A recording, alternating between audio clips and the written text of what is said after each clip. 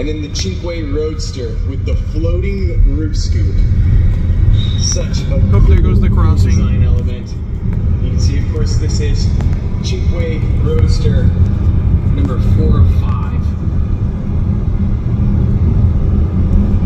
My favorite thing about 2718. They're literally a car you could stare at forever. Like, I just noticed for the first time ever that you have the speakers built right there into right behind the headrest. Right inside the carbon roll boot. Now, you don't actually have any use for the radio when it's on the Cinque because you got the V12. But if you did, not very many locomotives yet. They had to put so many.